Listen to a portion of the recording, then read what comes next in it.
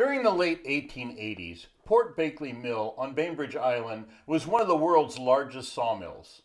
The 40-acre parcel also supported an immigrant population before finally closing down in the 1950s.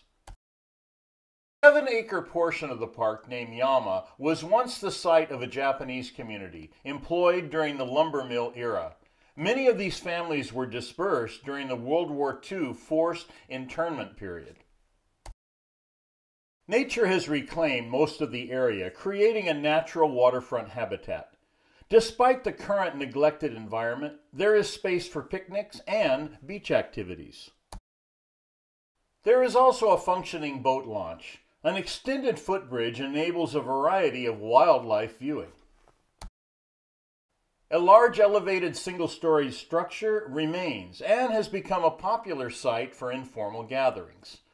Based on the exterior graffiti and various interior aromas, one can only imagine how informal.